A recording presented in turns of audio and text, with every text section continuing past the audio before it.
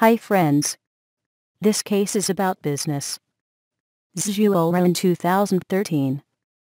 An upgrade of Zuora's endeavors given that 2009.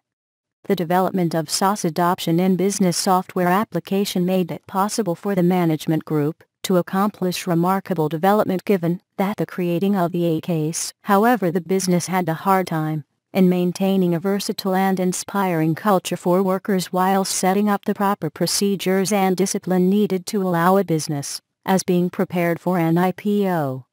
Furthermore, the financial metrics of determining a SaaS business is incredibly various than conventional stock market metrics, and the CEO starts an education procedure for discussing the underappreciated long-lasting financial worth of the business.